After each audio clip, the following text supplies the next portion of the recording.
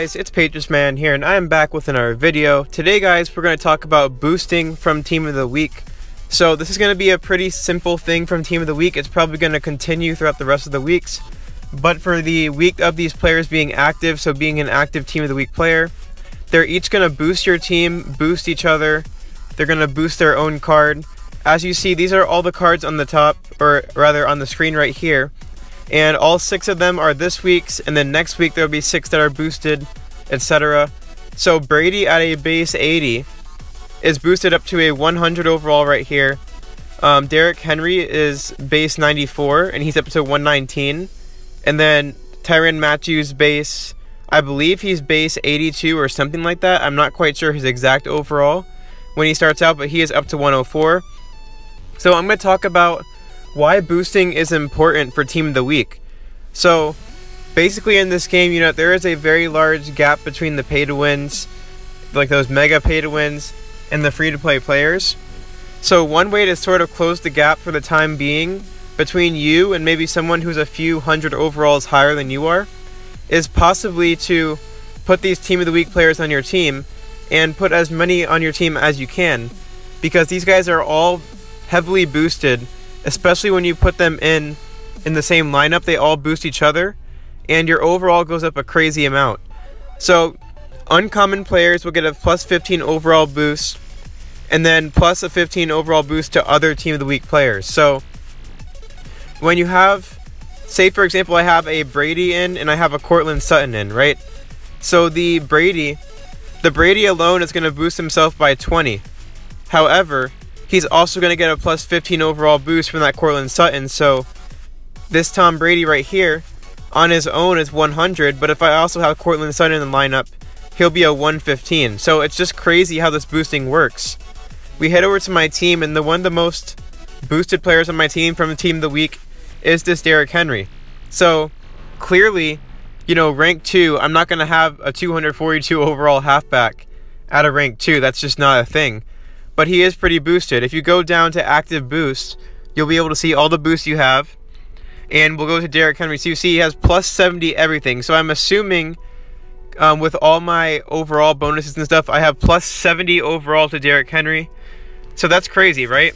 So boosting is important because when you're trying to bridge that gap, when you're trying to close that gap between the heavily pay to wins, or people who pay a lot, they're going to be way ahead. But those mid-tier spenders, those guys that are maybe around 4.2k overall, somewhere around there.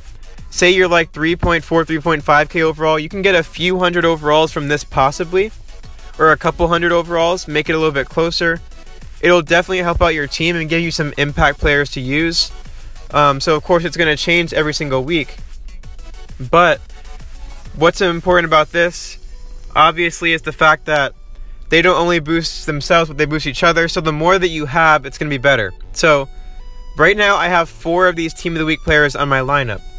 Now, of course, if I had all 6, that would boost players even more, right? So Derrick Henry would probably go up a whole ton more if I were to put in even more Team of the Week players. So right now on my team, we'll head over and we'll check out how these boosts are going. So Courtland Sutton, that's 1.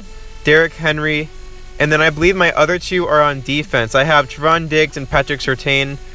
So let me see if I have the other guys, and I can try to put them in and just demonstrate this boosting here. So let's see.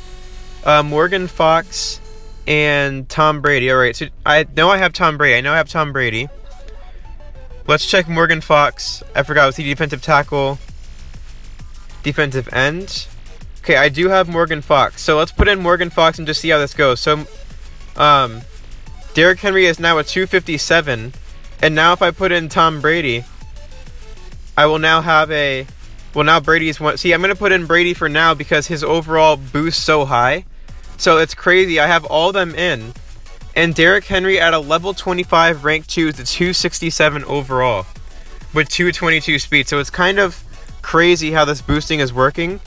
So what you want to do every week, make sure that you're doing all the players that you have, right? All the Team of the Week players that are active for that week, putting them on your team and boosting them up, because every single week those boosts are going to be useful. You're going to upgrade your team throughout the weeks, obviously, getting all your players higher overall.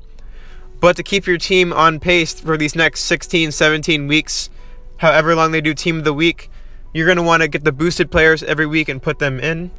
And that'll most likely be the best option. So that is why boosting is important. That's what you want to do. Get as many as you can because obviously they boost each other as well. So yeah, that's a lot of overalls. I jumped over 4K overall with boost, so that's crazy. Of course, this is not my actual overall, just a boosted overall. But my overall could stay boosted if I use the boosted players every week. So yeah, there you go guys. That's it for this one. If you guys enjoyed, make sure to drop a like.